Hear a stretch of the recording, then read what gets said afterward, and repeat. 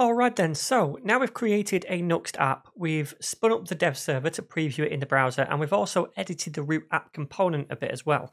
Now at the minute, the only content in our application is this stuff inside the app components, and we only have this one page of content as well, which is represented by this app component. So how do we add more routes and pages to the site which use different components and content? Well, Nuxt makes this really simple for us. The only thing we need to do is to create in the root directory a pages folder. And inside that pages folder, we'd then create different view files where each file would represent a different page and route. And the route path would be dictated by the file name. For example, if I created a component inside this pages folder called about.view, then Nuxt would create a route for this page, which would just be /about. And if we visit that route, we would get this about component in the browser. And by the way, in order for Nuxt to use our page components, we'd have to either delete the app component or use a special component inside the app component called Nuxt page. In our case, we're going to delete the app component because we're not going to use it anymore. So let's do that now. And then all of our page content is just going to live inside this pages directory. Now, what about adding homepage component? Because before, by default, the app component was shown for the homepage, right? Well, now all we need to do is make a component inside the pages folder called index.view. And this index component will be used as the homepage instead of that root app component that we just deleted. So Nuxt won't need to create a /index route for this, according to the file name index.view, but instead, when it sees this index.view component, it's just going to use this as the base route of the application, the base page, if you like, the home page of the application. So now let's add a little bit of content into each of these two pages we've created. So I'm just going to use a little snippet here, vbase, and then we'll go down to this one right here, and it creates us this single file component with our script, style, and template. I'm just going to get rid of SCSS because we'll just use regular CSS for this. And by the way, I can use that snippet because I've got this extension installed over here, VS Code Snippets for View. So it's this one, you can't miss it when you click on it because it's got this gigantic image of a man with a View shirt on it when he's ripping open his jacket. So install that and then you can use those snippets as well.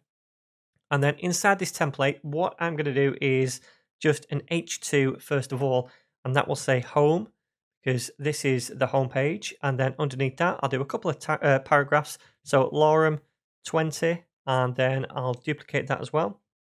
And then down here, I'm going to just add in a couple of styles. So some for the H2 with a margin bottom and font size, and one for the P tag as well, giving it a margin top and bottom.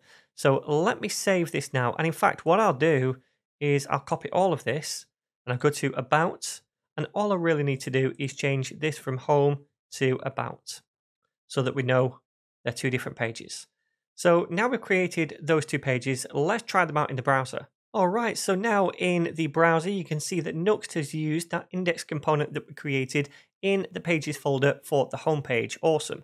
Now you might need to refresh the browser if you're still seeing the old app.view content here, but once you've done that it should work. Then if we go to /about, we should see the about page, which we do. Awesome, this is all working. Okay, so now we know we can place all of our page components inside this pages folder, and then Nuxt is going to create a route for each of those pages as well, based on the name of that file. But what about adding subfolders into the pages directory? Can we do that? Well, yeah, and then Nuxt will automatically add the name of that subfolder to the route path. For example, if I create a folder inside the pages directory called products, then add page components inside this folder, then the name of the folder will be added to the route path for those pages. So for example, I could add a component called hello.view inside this folder, and then the path for this page would then be /product/hello. And when we visit that route, Nuxt will render this hello component. Now, I don't want a page called hello, so I'm actually going to call this one instead index.view. And then what path will this generate? Well, it will just be /products, because much like the index page directly in the pages folder is the root path for the entire website, the index page in the subfolders represent the root path of that folder. So whenever you have an index component inside a folder, The route path for that component will just be that path up to and including the name of the folder it sits in. So inside this component, I'm just going to add a very simple template just so that we can test it out in a browser. And all I'm going to do is just add a bit of text inside a p tag that says product or something. And now we've done that, we can try this out in a browser. Now, if you try to visit /product at the minute in the browser, then you might see this error right here. So this is like a default 404 page that Nuxt comes with. So I've just opened up the terminal. I'm going to Control C to cancel out of this.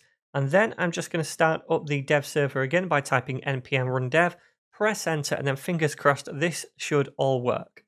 Alright, so now if we try to go to /product, hopefully this is now going to work, and it does. Awesome. So that's how we create different pages and routes in Nuxt applications. In the next lesson, we're going to talk about route parameters.